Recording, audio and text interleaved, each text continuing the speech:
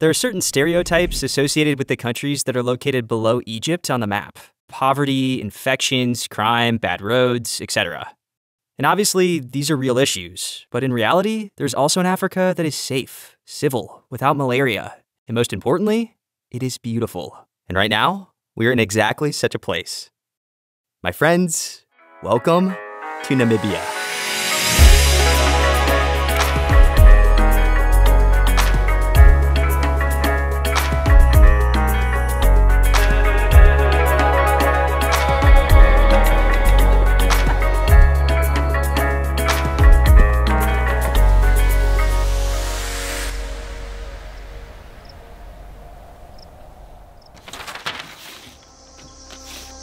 To kick things off, let's take a look at a map to get a better idea of where exactly we are.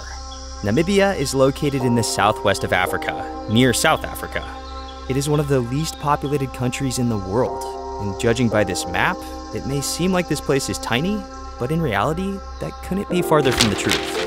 Namibia is a vast country with huge distances between cities. One of the main difficulties in navigating Namibia is that less than 10% of the roads are asphalt. The rest are either gravel or straight up off-road, which is why you need a special vehicle to travel across it.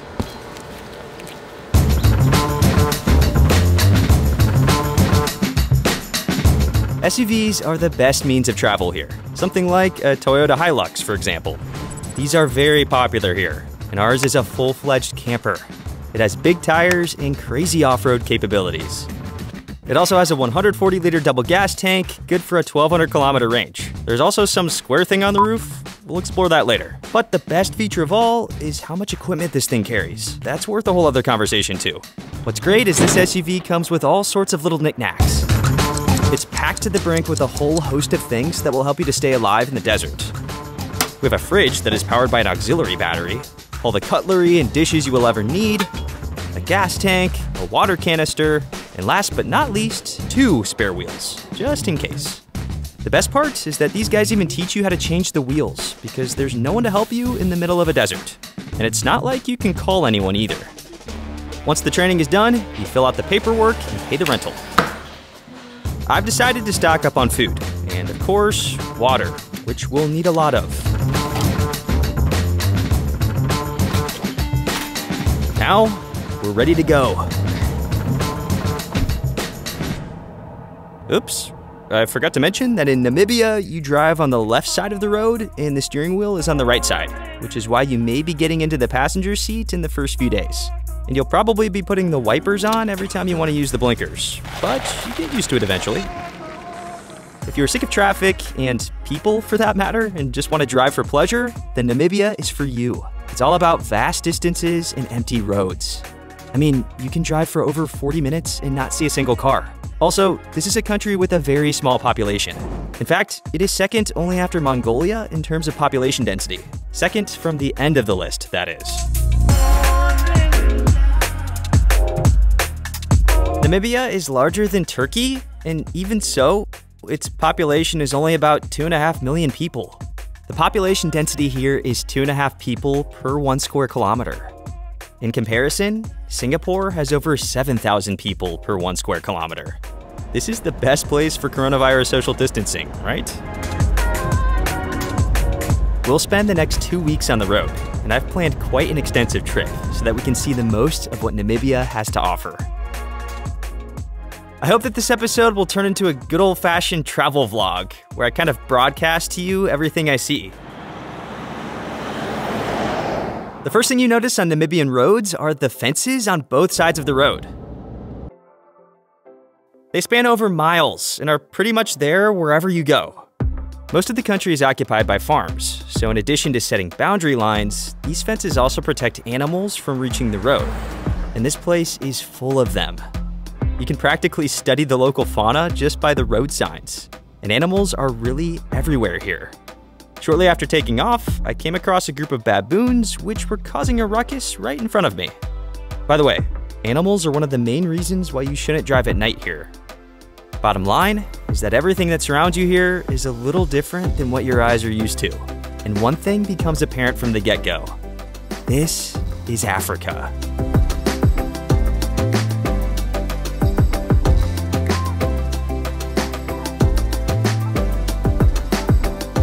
Since I was really tired after my flight, I could only do 300 kilometers on the first day, and then I checked into the hotel. But nevertheless, I got a glimpse of my first African sunset. This is my first sunset in Namibia, and it is unreal. I can't even imagine what's next. But now I need to take a short break just to tell you guys about today's sponsor, NordVPN. By the way, this is not Namibia. I'm in Norway right now. You can see the fjords up there. You can also switch between countries with one click if you install the NordVPN. Every time you provide your credit card details, order tickets, or connect to Wi-Fi public network, someone can steal your data. But you can protect all your online activities with NordVPN. Technically, it replaces your IP address with an IP from some server in the country of your choice. To learn more, follow the link in the description and get 4 months free when you buy a 2-year subscription. There are more different discounts. Everything is down there. Now it's time to head back to Namibia. The next morning, I took off early before the sunrise. And now I want to tell you a little bit about what traveling across Namibia is all about to me. It's about the road, and believe me, this is exactly what I love. Driving is like a meditation to me, and regardless of how tired I was last night, I started to feel rejuvenated as I left early in the morning and drove through places I'd never seen before, seeing the sunrise unfold upon me. It was like hitting a reset button, and with every new kilometer, everyday problems became simply irrelevant. You just hold the wheel as your thoughts take you away. Oh, and since Namibia is all about long distances with not much else going on around, it's an ideal place for this so-called automotive meditation. You drive and relax. All right, here's a story for you. I checked into the hotel yesterday and went downstairs for dinner. And then I started to realize that people around me were speaking a language I'd never heard before. It was a language that didn't sound anything like I'd heard. Just listen. Fascinating. The language is called Namo, and many of the people speak it here. It's part of a very rare language group specific to this region in some places in Tanzania. And instead of familiar sounding consonants, they make these unique clicking sounds. You won't find it anywhere else in the world. I expected this from some tribes, but not all across Namibia. Especially in the north. They speak this language everywhere, at gas stations, in restaurants, hotels. Amazing. There are roughly 30 languages spoken in Namibia, and they are all pretty unique. This is why, to understand each other, people from different regions of the country need to find a common language. And wouldn't you know it, there is one. What's your native language? Rukwangali. And your? My Sergero.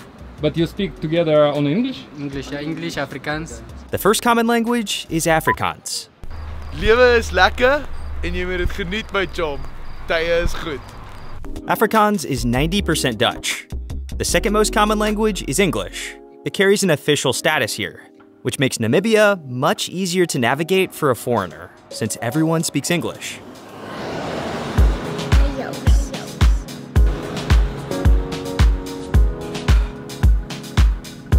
In the meantime, we reached the first milestone of our trip, the Quiver Tree Forest.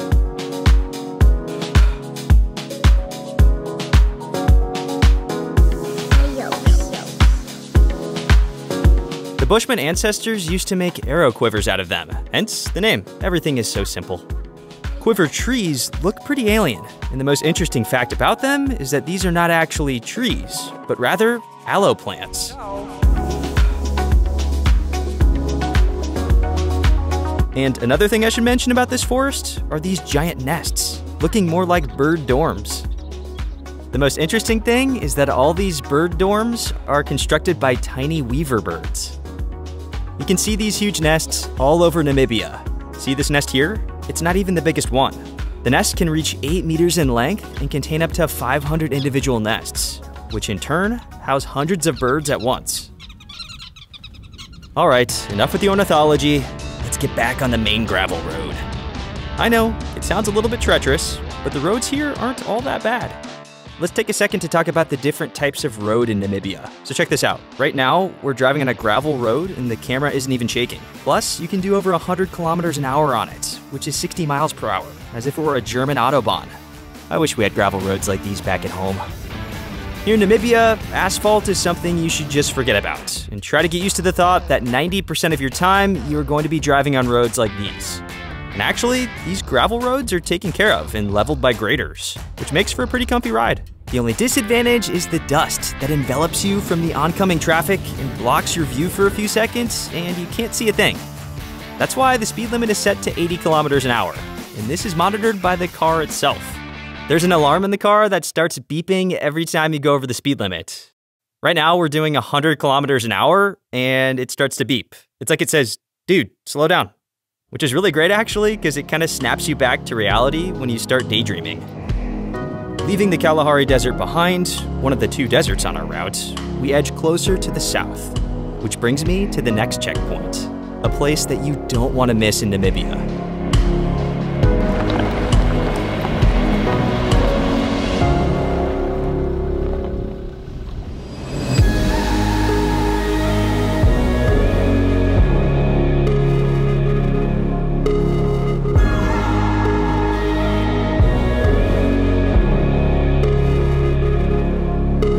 Meet the largest canyon in Africa, and according to some sources, the 2nd largest in the world. This canyon spans over 160 kilometers in length, reaching over 500 meters in depth. This is the trail that takes you to the bottom of it, but because of flash floods and extreme heat that can reach up to 50 degrees Celsius in the summer, trail passes are only given out during the African winter, which is from May to September. As you may have experienced, canyons are often compared to the Grand Canyon in Arizona. Sometimes these types of comparisons don't seem fitting, but in this case, I actually really do see many similarities. The Horseshoe Bend, for example, greatly resembles the one at the Grand Canyon. You'll never forget the first time you see the Grand Canyon. At least, that's how it was for me. This one is arguably perhaps not quite as jaw-dropping, but the fact that it exists here in Namibia is quite impressive. All in all, Fish River Canyon is a great place, even though I had to deviate from my route and spend half a day getting here. That's why I didn't bother with a hotel. I enjoyed these quiver trees so much that they made me want to stay here for the night. And it's about time I show you what the rack on the roof is for. This box transforms into a tent that fits too. It's like a transportable house that you always carry with you, which makes it possible to stay the night almost anywhere. This is really convenient for a trip like this. I love this thing. It only took 7 minutes to put up. I really hope it's comfortable to sleep in. The plus of it being on the roof is that you don't get stomped on by an elephant at night. Since there are a lot of wild animals here in Africa, it's safer to sleep on the roof of your car. A little later in the evening, I was greeted by a majestic African sunset, nestled in the quiver tree forest. Your feet are on the dashboard, my eyes on the road. I always knew I'd get here, I just thought I'd be alone. The trees tie the skyline, the sun is on the run. There's no turning back now, this love has just begun.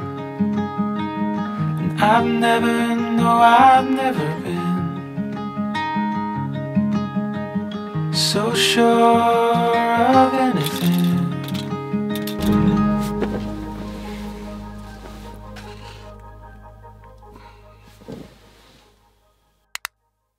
I hope you didn't think I was going to go straight to bed at a place like this. Of course, I can't.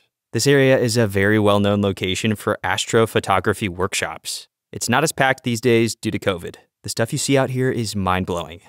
And once again, we'll attempt to take some pictures of the starry sky. And this time, I have a good feeling about it. Let's go. I know, you guys are probably tired of my astrophotography adventures, but I simply can't pass on it this time. And I've located just the right spot with a quiver tree. I think it's exactly what I need. A few settings later, we take the first pic. It came out a little dark since the actual tree wasn't lit up, but I managed to come up with a quick workaround.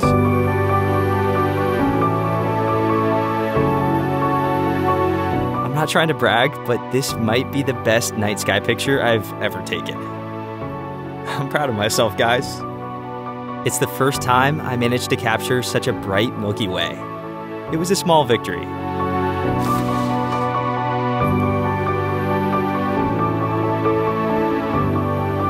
It did get a little chilly at night, but sleeping in a tent with a flat floor is pure bliss. And I mean, just look at this morning and at these colors.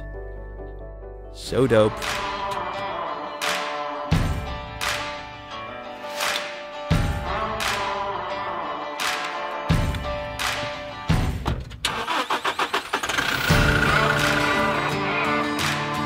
In summation, the Quiver Tree Forest is a top-tier location, and you absolutely have to spend the night here if you ever come to Namibia. Then I paid a visit to a gas station, which took a lot of time given how big the 140-liter gas tanks are. I probably even should have planned ahead for it.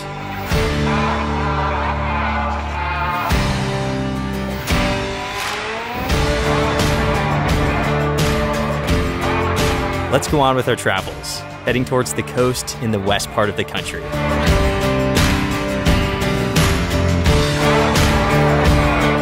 I'm tempted to describe these landscapes as alien or Martian, but that feels a little cliche. Just trust me, it's an extremely beautiful place where you're taking in all sorts of amazing sights all around you 24/7. About 300 kilometers later, we reached the border of the Namib Desert, which is where you start seeing partially demolished houses beside the road. They look absolutely surreal amidst the sandy landscape, like this deserted railway station, for example.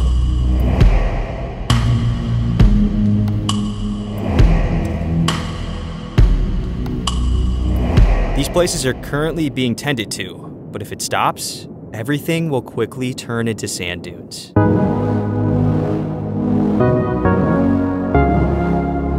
On this section of the road, we can clearly see how the desert is moving.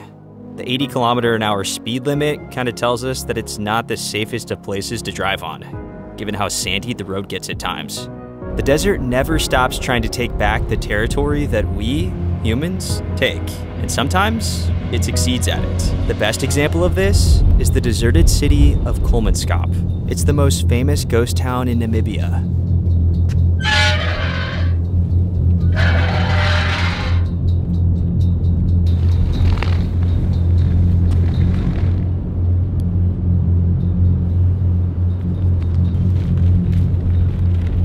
It just so happens that I was the last visitor of the city on that day, and all the staff were gone too.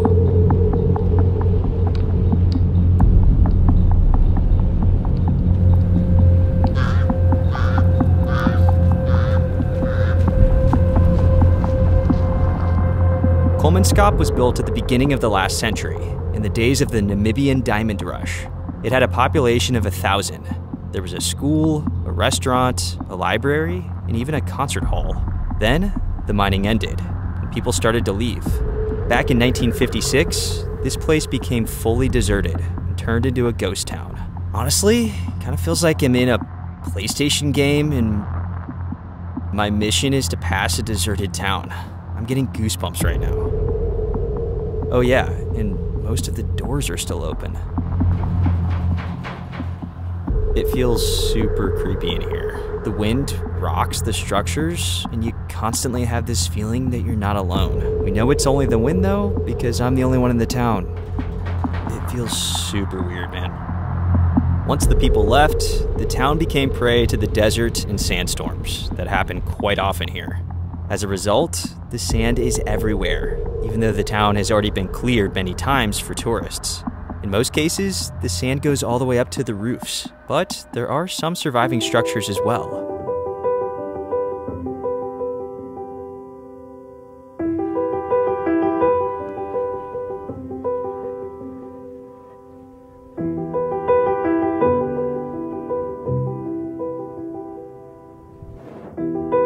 Similar to Pripyat, Kolmanskop shows how Mother Nature takes its belongings back after the people leave.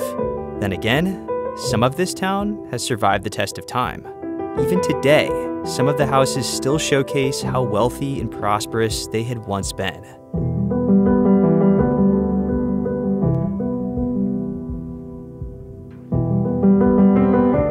Being part of a desert, Kolmanskop is incredibly picturesque, and if you come at the right time, the sun, sand, and shadows turn it into an unimaginable and absolutely surreal painting. It may sound a little strange, but I love visiting deserted places like this. And Kolmanskop is now part of my list, next to Fukushima and Chernobyl. Nearby this ghost town, there's a lively little town called Luderitz, with a population of 20,000, situated on the Atlantic coast of Namibia.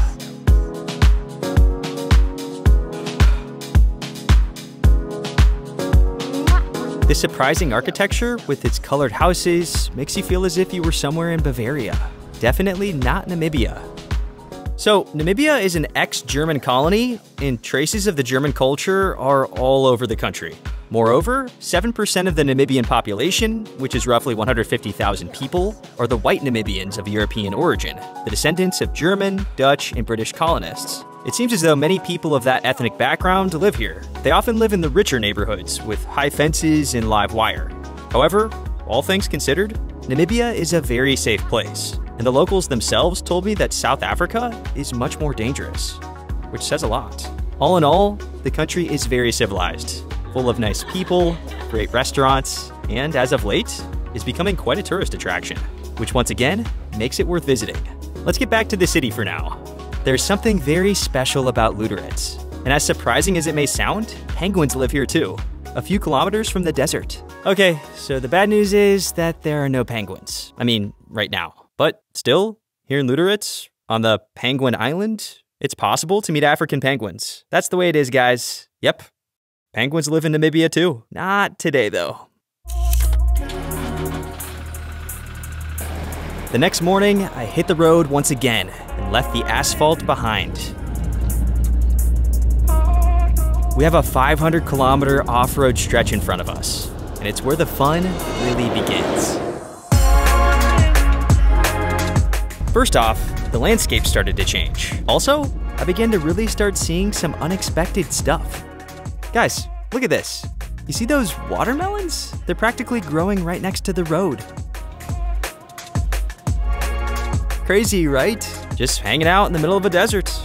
About 7 hours later, we reached our destination. Guys, we are finally here. Welcome to the oldest desert on planet Earth.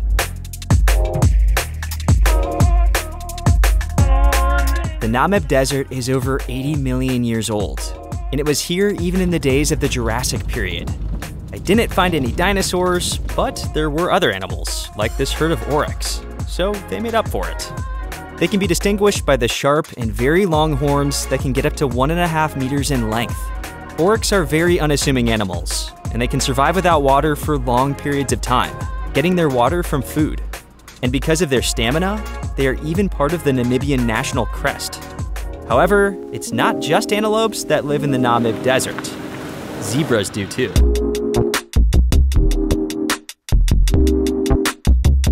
All right, I'll obviously be seeing these guys a lot during the trip, and we'll probably get kind of used to them, but this first time is a moment of pure magic. I mean, you're just driving along, and then you see them so close, like 70 meters away, and in the wild. So cool. As predicted, later on, I saw hundreds of them. But it was my first encounter with these striped cuties by complete accident in the desert that became truly memorable. Now, let me introduce you to the surrounding area. This is the Suzuvle Plateau, renowned for its red sand dunes, which are the largest in the world. And I've got to say, they are absolutely hypnotic. Apparently, they contain lots of iron that is oxidized for thousands of years. And it is this that gives these dunes such deep, dark colors. I'd love to go to the top of one, but it's currently 4 o'clock and this place is boiling. Probably best to do it in the morning. But there are other interesting spots here too. Like the Sesrium Canyon. It's not as large as the Fish River Canyon, but it's still one of the main attractions in the region. Really beautiful place, of course, but I think Kamikaze will really open it up to us.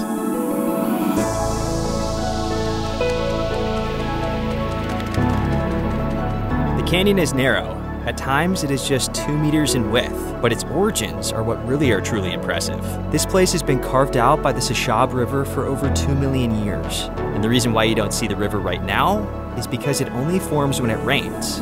becoming deep with a strong current in a matter of minutes. And it's thanks to this river that even during the dry season, animals can still find water reservoirs at the bottom of the canyon. The second interesting site is known as Fairy Circles, and as the name suggests, it is chock full of circles on the ground. There aren't that many of them in Sossusvlei, but Namibia is full of fields that are covered with such circles. From the air, it looks like the aftermath of a carpet bombing. But again, it's just circles on the ground. I can't tell you why this is happening because even the scientists don't have a clue. There are a couple of different theories as to the origin of these circles. The first theory is that these circles are formed by plants fighting for water in the dry climate. The other hypothesis is that the circles are formed by termites. There isn't any agreed upon explanation, and so the circles continue to remain fairy-like. I decided to spend the night at the Sesrium campground, and it's definitely not your usual camping site. There are wildebeests walking around like they own the place. To be precise, they are blue wildebeests, which are quite common in Namibia. I also met this South African family that drove down in their modified Toyota Land Cruiser. This car packs everything you need for comfortable travel, including solar panels on the roof, and even a washing machine in the back. So my new friends have just told me that this is their washing machine. I didn't believe it. Apparently you put your clothes in, add water and washing powder, and it all mixes and washes while you are driving on these roads. This is pure genius. And this is how my night ended. All right, it's 6 a.m. and I'm in line to enter the Sossusvlei National Park. We're on our way to see the most well-known site in the country.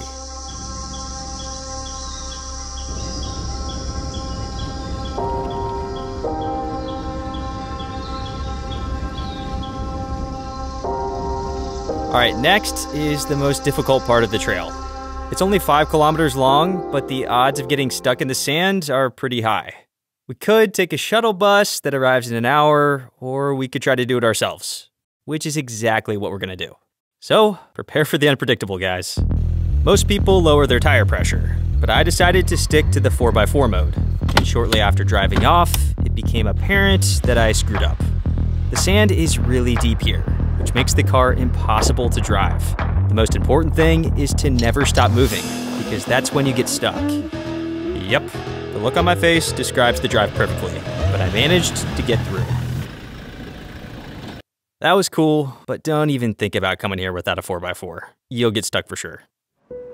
And now to the Namib Dunes. They span many miles towards the Atlantic Ocean, and at sunrise, they don't just look pretty, they're drop-dead gorgeous.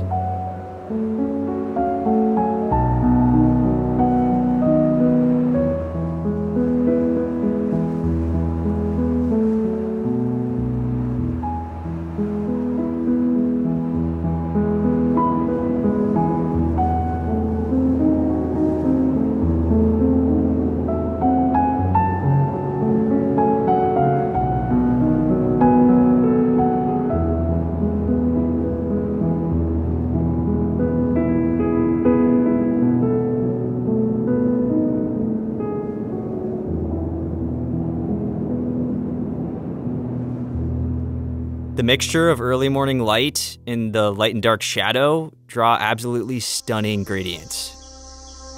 And it is definitely worth witnessing.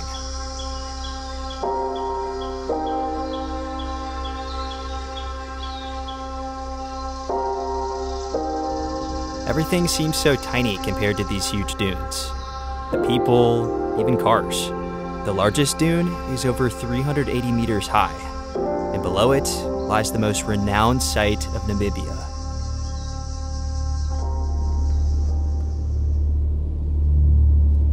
Deadvlei literally means dead swamp. It's a small clay plateau with dozens of dead trees on it. These are acacia trees, and according to some sources, they have been here for thousands of years.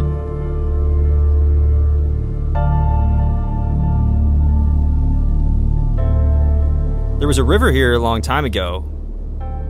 The same river that created the canyon we saw earlier. That's how the trees used to get water until the dunes, which are constantly shifting, changed the flow of the water and left the trees to bake under the blazing sun. This ground hasn't seen water for years, and now it looks more like pavers. And it's because of the dry climate that the trees didn't rot, but dried out instead. I haven't seen anything like this before. Dedvlei is incredibly unique. It's best to come here at sunrise, when the shade from the nearby dune slowly uncovers the plateau. It's in this moment that the valley and all its fantastic mixture of colors makes it feel like we're on a different planet. Honestly, I didn't expect this place to be so jaw-dropping. It's part of every Namibian brochure, which usually means it's not going to be that great, and you might get disappointed. But with Dedvlei, the opposite happened. This place is seriously giving me goosebumps.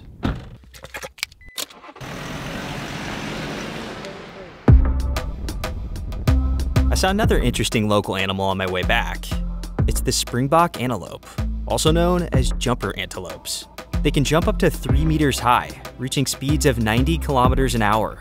They are really quick.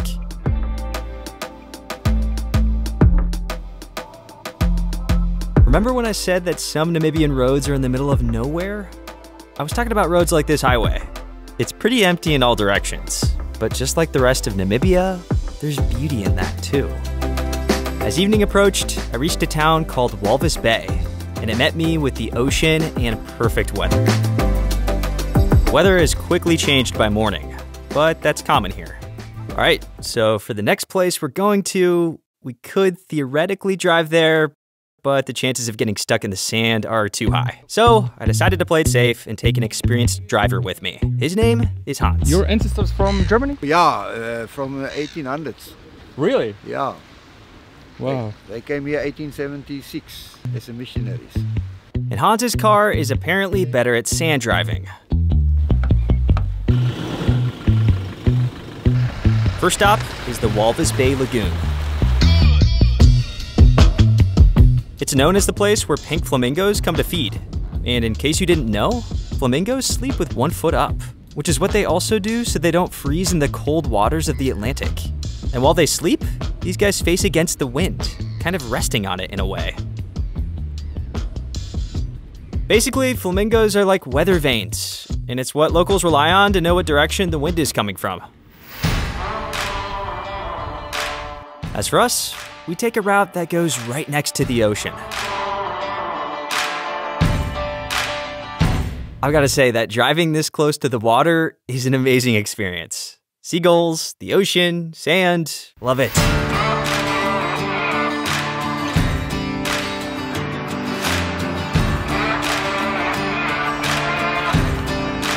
Have you noticed that this sand is a little red? This sand contains rubies. And Hans told me it's usually spots like this where people find diamonds. Where there is red sand such as this, there are likely diamonds nearby. And it's not just diamonds that people find here. In the middle of the trip, Hans jumped out of the car and started to dig. He did this about 10 times in different locations, until he finally found what he was looking for. We did it!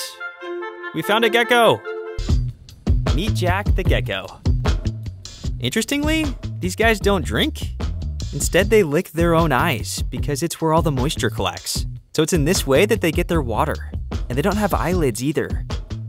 After a quick chat with Jack, we set him free, then lowered the tire pressure and hit the road once again.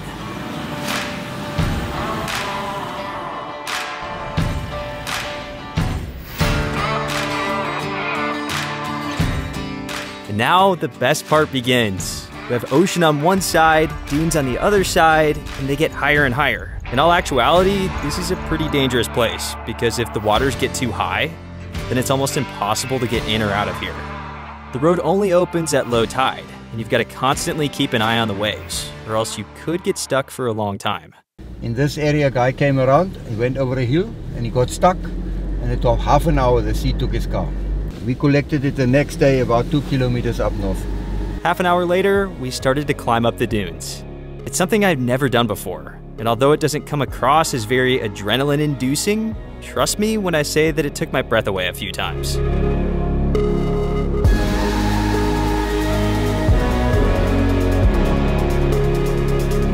This is it, the postcard side of the country, where the Namib Desert meets the Atlantic Ocean. For me, this is the #1 place in Namibia.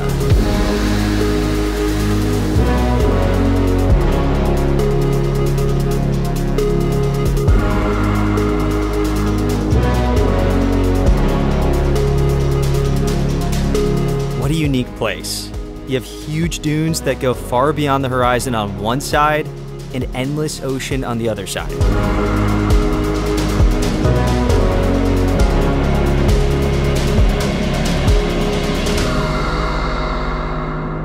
This place makes you feel so tiny. And if you ever come to Namibia, make sure you pay this place a visit. Sandwich Harbor is my recommendation. All right, we've got a difficult day tomorrow, and that's why I've decided to spend the night at a beautiful spot.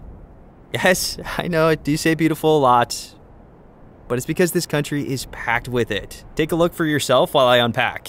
Honestly, it's insane.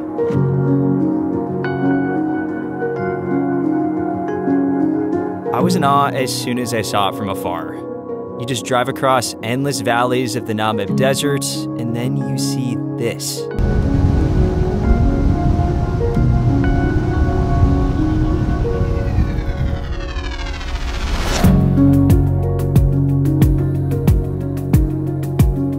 The peak of this mountain rises 670 meters above the desert, and it's so big that its shade spreads out a few miles beneath it. This is the Spitzkoppe Mountain, and it's often called the African Matterhorn, given the resemblance. What can I say? I love sleeping near Matterhorns.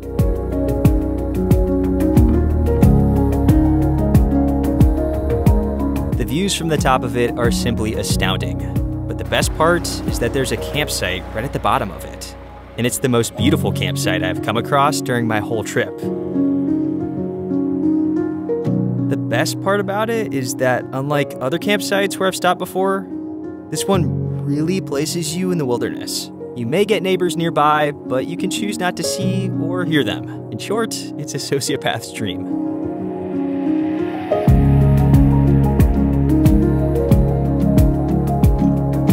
I spent most of my nights at campsites and hardly ever stopped at hotels. It was amazing. I mean, who needs hotels when you have a tent on the roof of your car and these beautiful views? And I mean, in my opinion, the whole outdoor tent situation is an integral part of the Namibian experience, making it truly vibrant and fulfilling.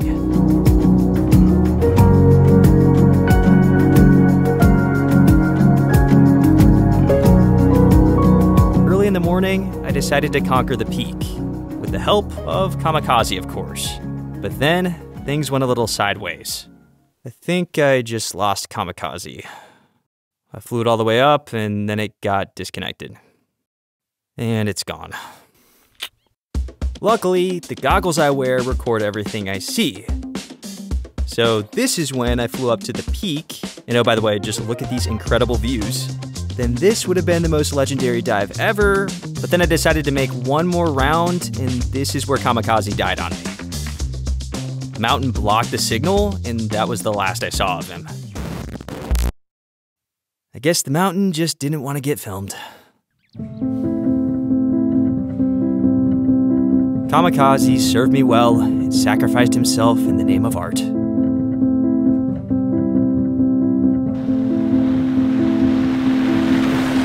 Many miles later, I decided to stop at a car wash. And guys, check this out.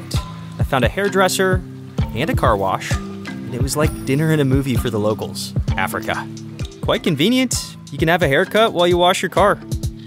The further we traveled to the north, the greater the social difference. First, there were nice neighborhoods with palm trees, then smaller houses, and then shelters where people were gathering wood to make a fire.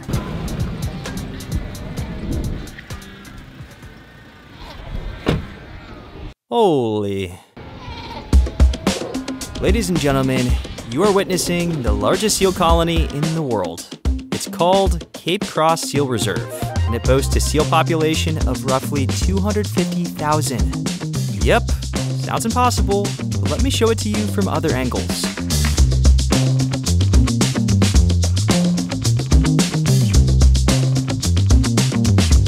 seals are everywhere, with the colony spanning far beyond the horizon. They're all over the place, including the water.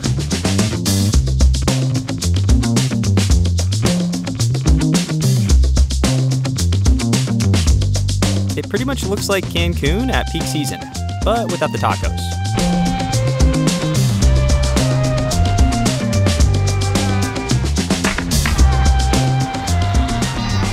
And to really immerse yourself in the moment, I want you to just take a listen.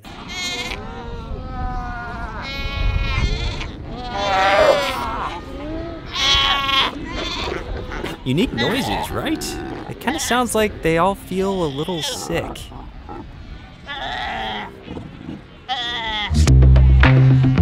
Just like at any budget resort by the ocean, these guys fight, tan, sleep, and chill out to the max.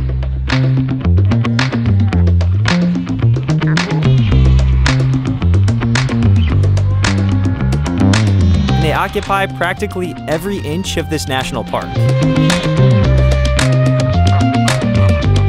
It's all nice and cute, but this seal colony causes some pretty serious issues. Each seal can eat up to 8% of its body weight per day, which is roughly 3 kilograms of fish. So multiply 3 kilograms by 250,000 seals, and you get a mass fish extinction event for this area. Male seals can mate with many females, which will eventually end up turning the colony into a metropolis if no action is taken.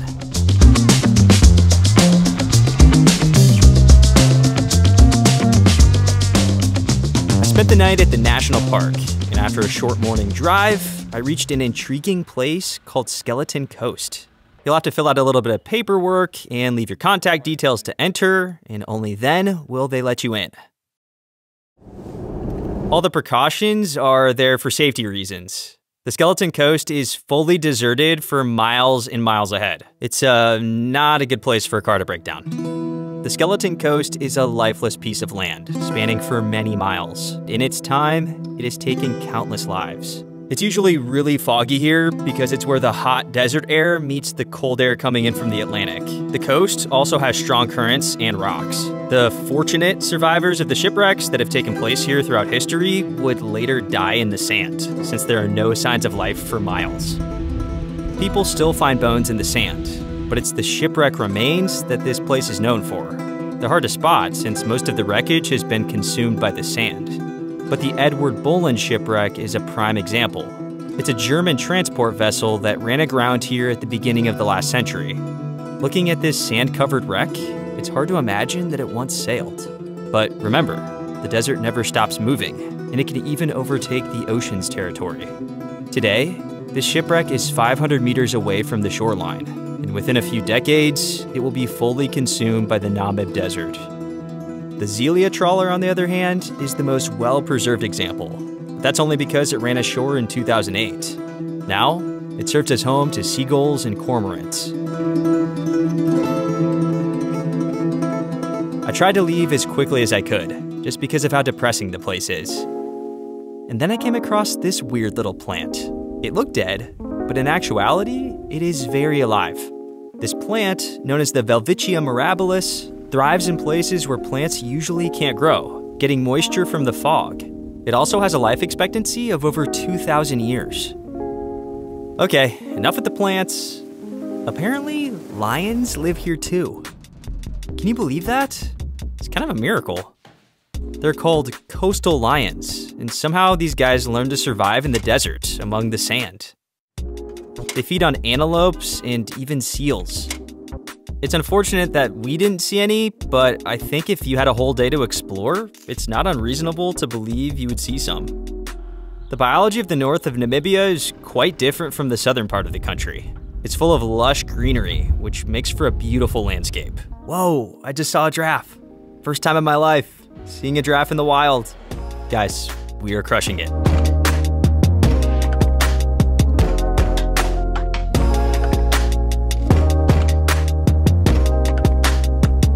Super cute. My plan was to leave the animal-packed national parks for the desert, but it just so happens that they are all over the place. You just drive around and you can spot them in every direction. But national parks are still worth a visit, since you can see near extinct animals. And it's where you can find the so-called Big Five of Africa. Those are elephants, buffaloes, lions, leopards, and rhinoceros. So, how about we go and look for these guys? Equipped with a lot of patience and a little bit of luck. Let's go photo hunting. I got checked and was asked to leave my drone at the entrance, which is standard practice. Now, we enter the largest national park of Namibia, called Etosha. Etosha covers both the park and the salt pan, which is its main feature. This place is huge. To give you some context, it's as big as Slovenia. Can you imagine a park the size of a country? And even though I'm only planning to spend a couple of days here, I'm confident that you could probably spend a week exploring it. I hope we'll have enough time. Etosha is home to 144 types of mammals, 340 kinds of birds, and an extensive variety of other wildlife that surrounds you in every direction.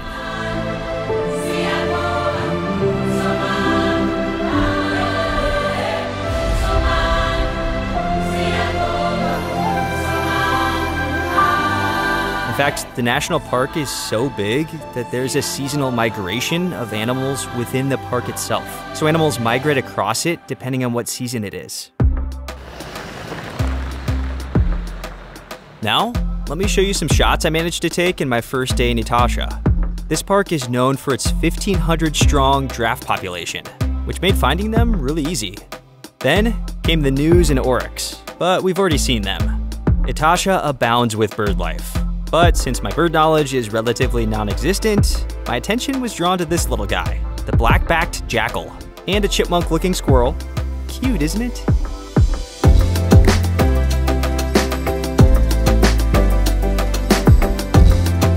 The national park has over 20 water holes, half of which are artificial, and the rest are natural. It's where all the animals go, which results in almost guaranteed sightings.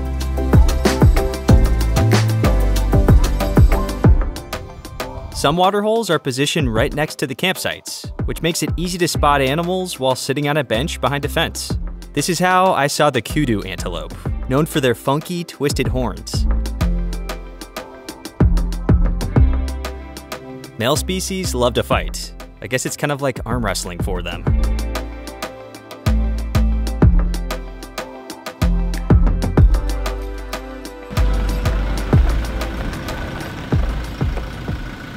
Hold up, is that a rhino over there?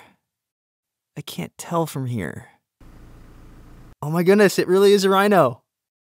Crazy. I think it's the white rhino and they're super rare. Man, we're so lucky.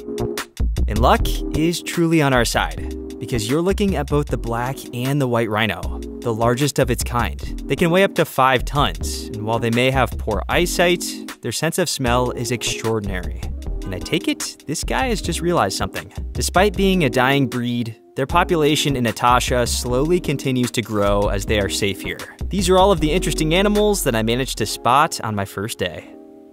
I would have stayed longer, but the gates close at 6 because you're not allowed to drive here at night. So, let's get back to camp. Etosha has a few camps on the premises that are fully fenced and protected from wild animals with live wire. I spent about 40 minutes sitting by the camp's water hole, hoping to spot some more animals, but unfortunately, no one came, and I headed back to set up my tent and prepare for the night. But then, I got lucky again, and I saw an elephant coming to the water hole, and a lioness on the other side who you can't see. This just goes to show that in Etosha, you can see animals without even having to leave the campsite. I think this is good enough for the first day. Mistakes were made, but tomorrow, I'll come more prepared. I bought a few maps and studied all the different water holes in the park, as well as the animals that are most often found there. And most importantly, I woke up early. I think I get it now. This photo hunting game is like a version of the lottery, where you're trying to get a great shot of an animal. If you go about it the right way, your chances increase of getting the shot. First, you need to wake up super early because all the animals only stay active before lunch. Afterwards, it gets too hot, and most animals sleep in the shade. Morning is when you have the best chance to see the wildlife. That's why I waited for the park gate to open and then headed straight for a water hole. I must say, it's quite a tedious process, but at the same time, it's extremely captivating. And back to the lottery analogy, you kind of bet on a water hole and then wait to see how it plays out. And that morning, I had a winning streak. All right, our first hit. It's a lion.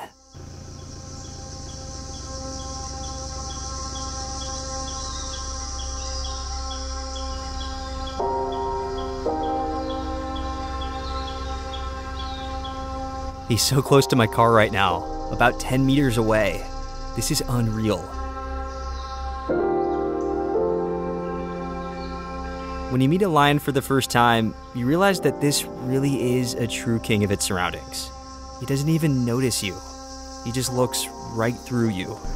This is legit scary. Even though the doors are locked and the windows are up, when he gets close, your heart beats faster. The lion didn't come alone. They live in prides, which are like big families. And interestingly, it's the females that hunt the most. Males, on the other hand, concentrate on mating and protecting the territory, in particular from other lions. Each pride usually has a few males. This one had 2.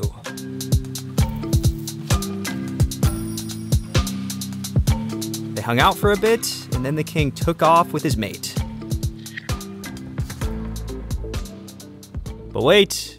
There's more. I saw the king of the jungle take a dump. Seeing this was yet another first for me, and it was just a monumental moment. Utterly life-changing.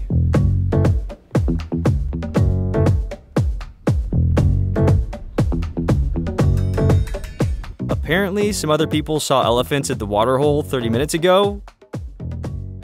And in order to find them, I need to try to think like them. If I were an elephant, what would I do after drinking some water? You'd go chill out in the shade, right? Let's look for trees then, and elephants under them. You won't believe it, but this is exactly where I found them. Just under the trees, where they were shaded from the heat. Meet the Atasha elephants.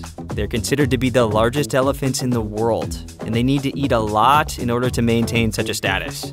Each elephant consumes between 100 kilograms to 300 kilograms of plants a day. This is the exact opposite of seeing elephants at the zoo. Here you have to find them, and you only see them when they're really close, which makes it tough.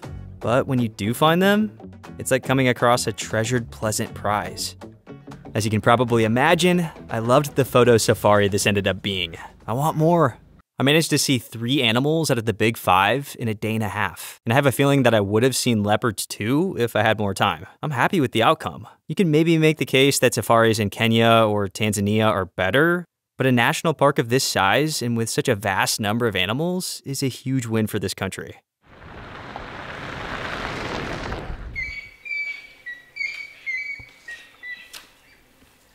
I spent most of my time on the road and at campsites. You've got to admit, it would have been a shame not to spend a good amount of time at campsites with a vehicle like mine. But at the end of the trip, I decided to rent a lodge in a national park, just so you don't get the wrong impression that Namibia is only about camping. And man, look at it.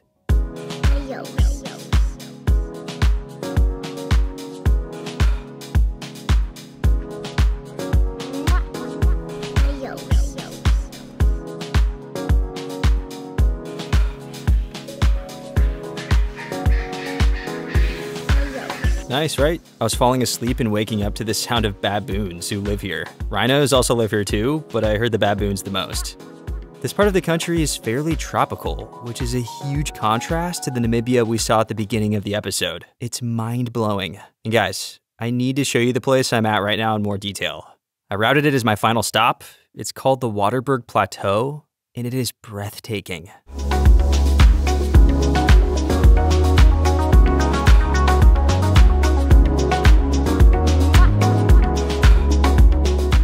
Check it out.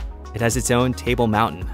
This region is covered with greenery, which is such a drastic change from the Namibia we were previously in on the first part of the trip. Really cool. And now, to the summary. As you've seen, Namibia is an absolute gem for tourists, and not only in Africa, I'm talking about a global scale. It's a country with extremely diverse nature, interesting culture, unique places that you won't see anywhere else. And it's guaranteed to make your Instagram pop with all the photo ops. The best part is that Namibia is about the drive, exploration, and challenges that come with it. Traveling across the whole country with a tent on the roof of an SUV is really cool. The only nuance that's worth mentioning is that although it may seem like all the sites are right next to each other, they're really not. I clocked over 4,000 kilometers during this trip, and it took me about 11 days. It's 6 or 7 hours of driving per day at a minimum, and it's really tough. So, you can come with friends or a partner, and you'll have a fantastic experience, and definitely learn to love it to pieces. So when you're ready, give yourself 2 or 3 weeks, come to Namibia, rent an SUV, spend the night at campsites, and enjoy this absolutely stunning country. Do travel, guys, because it's still worth it. All the best.